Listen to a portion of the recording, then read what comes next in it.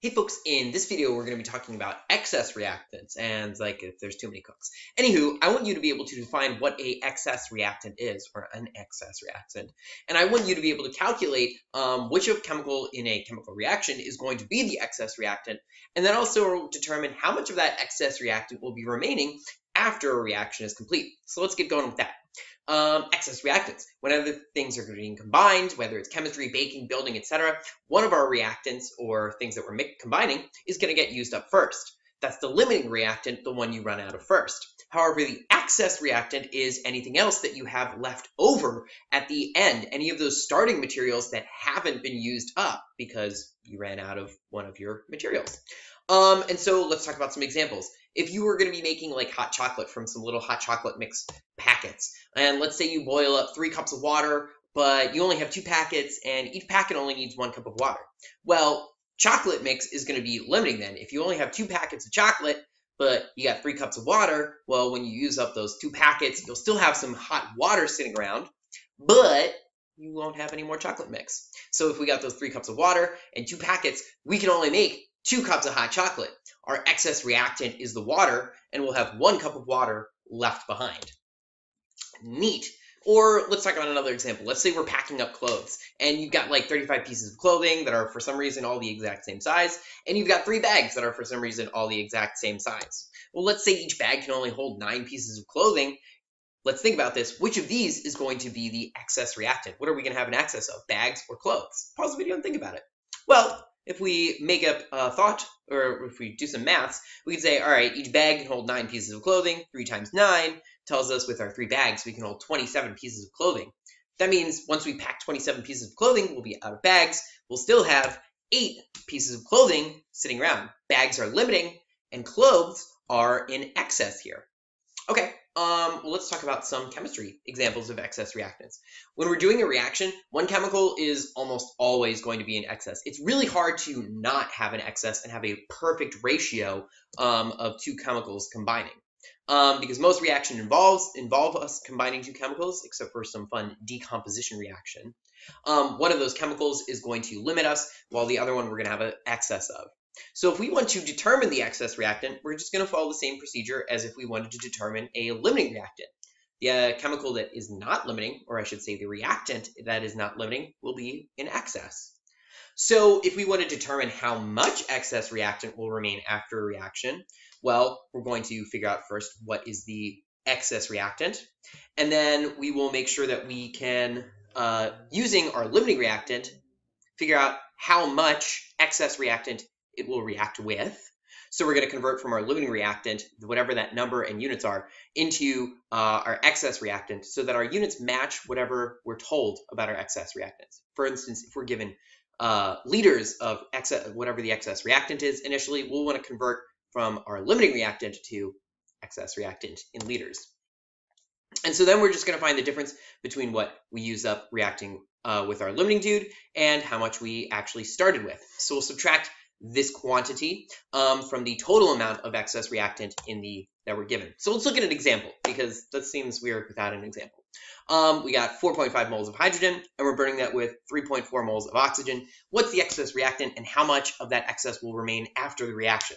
Well, the first thing we want to do is determine what's limiting and what's in excess, and to do that, we're going to convert both of these to products. So I'll convert my hydrogen to products and my oxygen to products, and I can see that the oxygen makes less product. Oh, it's obscured there. So I know that oxygen is my limiting reactant. I always like to circle my limiting reactant, and I know that hydrogen is my excess reactant.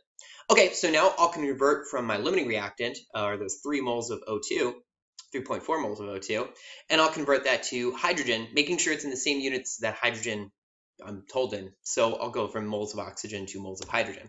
So we'll do that step, and that gives me 1.7 moles of hydrogen.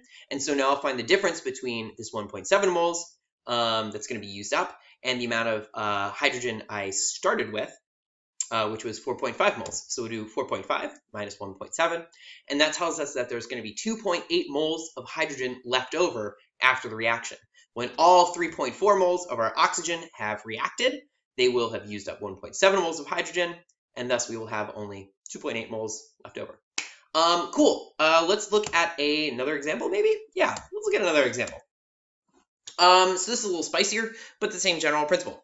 If we've got 34.0 grams of methane, CH4, and we burn that with 36.6 liters of oxygen, which one of these two chemicals is going to limit the reaction? Which one will be in excess, and how much of that excess will be left over? Why don't you pause the video and see if you can take the crack at this guy?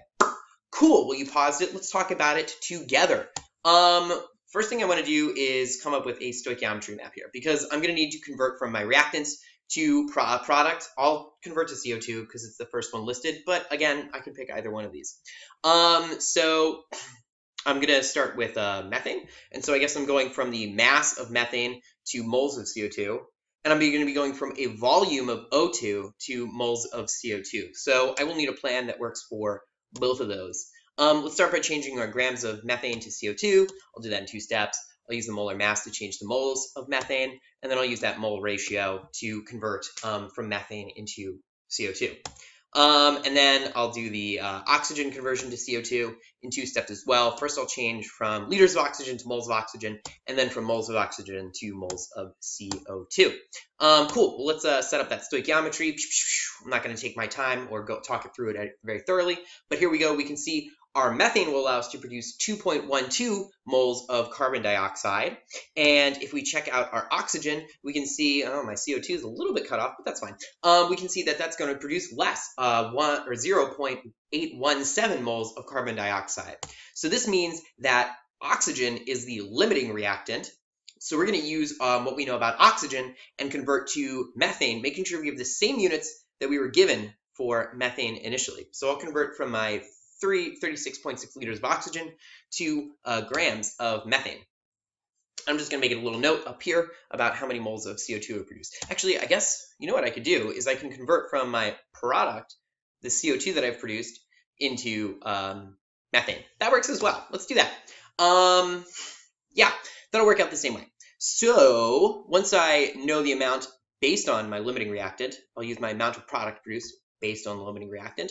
And yeah, I'll convert that from moles of CO2 to my mass of CH4. That's actually going to be a few fewer steps.